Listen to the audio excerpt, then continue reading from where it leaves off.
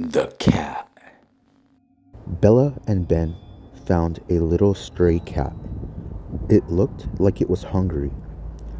They decided to take it home and feed it. Their son fell in love with the cat, so they decided to keep it. However, the very next week, they noticed something very bizarre. The cat grew, but it grew almost to the size of a coyote. The very next week, it grew as big as a lion. They were very frightened by this.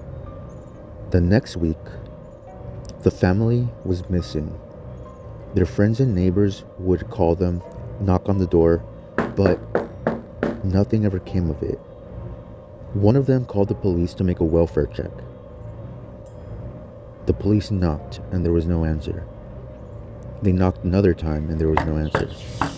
They decided to break in, and once they did, they found all three of them mauled to death. The mother, the father, and the son. They were chewed up and bloodied, but there was no cat in sight.